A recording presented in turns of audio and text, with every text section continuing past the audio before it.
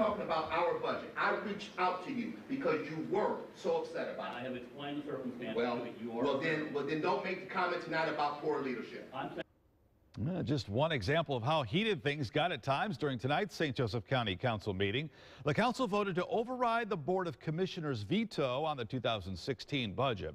WSBT-22's Patrick Roth is at the live desk, and Patrick, council members said this was a long process. Yeah, Rick, some of them actually said this was the longest budget process they've ever gone through, but the council got the 6 votes they needed to override that veto. That means that this year the county has a budget for 2016, but there'll be a lot of problems moving forward. It was a packed room and at times a heated meeting. But in the end, the council voted 6-3 to override the Board of Commissioners' veto of their budget. I am glad that the recommended budget by this fiscal body was passed tonight after the commissioner's veto. But when you say a sigh of relief, we have too many demands coming in 16 and 17 to breathe any type of sigh of relief. We've got a modest increase in revenue.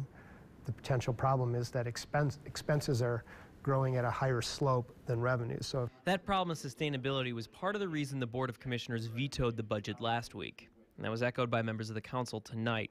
But several county departments made their case for why the budget should pass, mainly that they've already cut services and expenses to the bone. It's become apparent the loss of those services and our current personnel situation has placed the health of the county populace at risk, and therefore is unacceptable to the board and should be unacceptable to this body. We have some serious needs in St. Joe County, and the only way to address those needs are to give these crucial departments everything they need to do their job.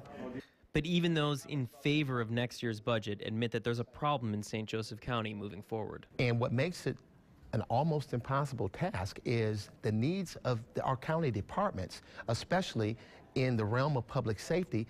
They do not go away. Those demands don't go away. All they are doing is increasing. Now, if the budget wasn't approved, the sheriff, health department, and prosecutor said they would have to request additional funds individually. The sheriff said that the jail in particular is very understaffed and can't keep operating the way it's been operating this year. Council members said that they'll have to be making some very tough choices moving forward into 2017. At the live desk, Patrick Roth, WSBT 22 News. Patrick.